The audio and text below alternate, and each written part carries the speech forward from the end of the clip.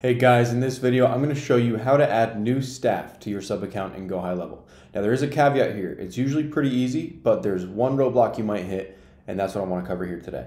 So let's go into our sub account and let's find the staff settings menu, settings, my staff, and then let's click the add user button. So here we'll do Matt J, and we'll say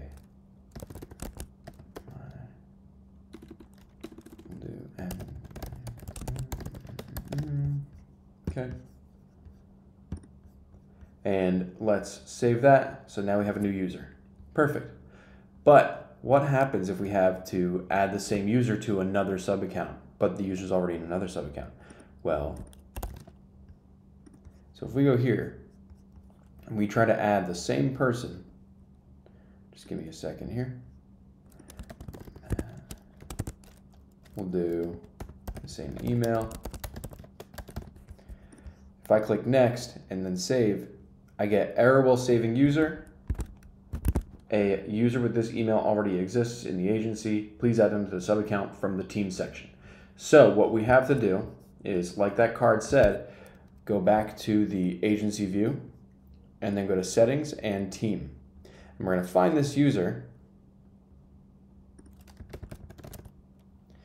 Great, let's add this user now. We gotta, so let me, I'm going too fast here.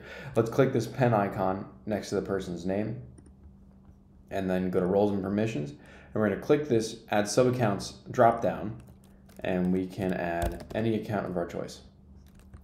And that's how we would do it. Then you click save and now they're in both sub accounts. From here, you can edit their permissions. If you go into each individual sub account, you can change the permissions on a sub account level. And that's it. That's all you have to do to add someone new to your staff in a sub account in GoHighLevel. If you found this video helpful, please leave a like. If you didn't, dislike, and then comment the meanest thing you can say to me down below.